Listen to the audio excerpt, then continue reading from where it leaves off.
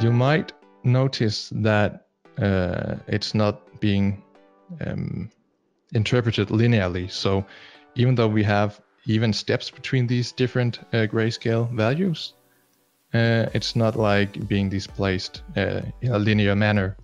And if you want that, what you have to do is to go into your texture, into the texture settings, and here in the contrast settings, drag that down to 0 and execute the geometry nodes.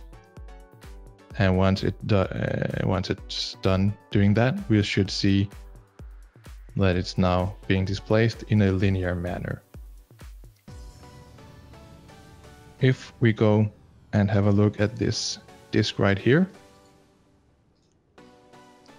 so it has been created using this part up here. It's a multi-material, so I have another material down here, but don't pay attention to this for now. We have this disk displaced by a procedural texture. And if I take this down to 0, like that, and look at this, we can see that it has been mapped with this color gradient, again going from black, 20% white, 40, 60, 80, and full white.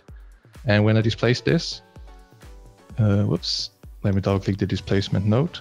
Let's take 5 centimeters and bring it upwards. Again, we see that we don't have this linear interpretation. And if you want that for a procedural texture where you don't have this contrast slider, what you can do is to add in a color adjust node between the displace and the texture. So I right click this connection here between these two and select utilities and select color adjust.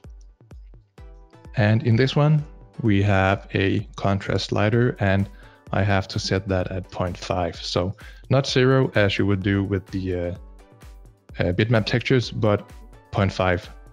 And when I execute that, we will get this perfectly linear interpretation. So just a heads up on that.